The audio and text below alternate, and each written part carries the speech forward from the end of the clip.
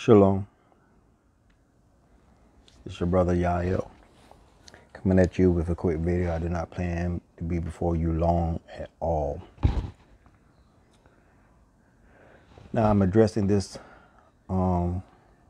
video to my brothers and sisters that are Christians. When I say Christians, I'm also speaking of those that are Messianic in nature, those that are Israelites or Hebrews, but they accept the New Testament as scripture. They believe in the Christ of the New Testament.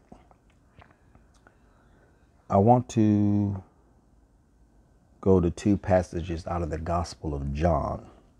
The first one is John chapter 14, starting at verse 12. Matter of fact, let me start at John 14. And let's start at verse 10.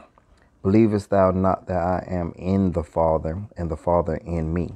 The words that I speak unto you, I speak not of myself, but the Father that dwelleth in me, he doeth the works.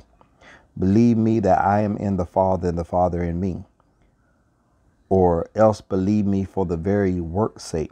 Verily, verily, I say unto you, he that believeth on me, the works that I do shall he do also, and greater works than these shall he do, because I go unto my Father. Now, did you catch that, what he said? He openly declared, we know of all the great works that Yeshua, Jesus, did according to the gospel.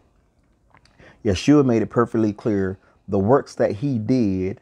If you believe in him, you will do greater works than what he did. You will surpass the works that he have done. Now let's go to verse 13. And whatsoever ye shall ask in my name, that will I do, that the Father may be glorified in the Son. Verse 14. If ye shall ask anything in my name, I will do it. What do that mean? To you as a Christian, I want you to respond to my video. I'm asking, what do that mean? Because I was a Christian myself for over 20 something years. I was an ordained minister. I have taught this message. I have heard this message taught. Name it and claim it. Pray in the name of Jesus. Whatever you ask for in the name of Jesus, you will get. Now, for over 200 years, our people have been calling out to the name of Jesus for deliverance and still calling out to him today. So I'm asking, what do this passage mean? Shalom.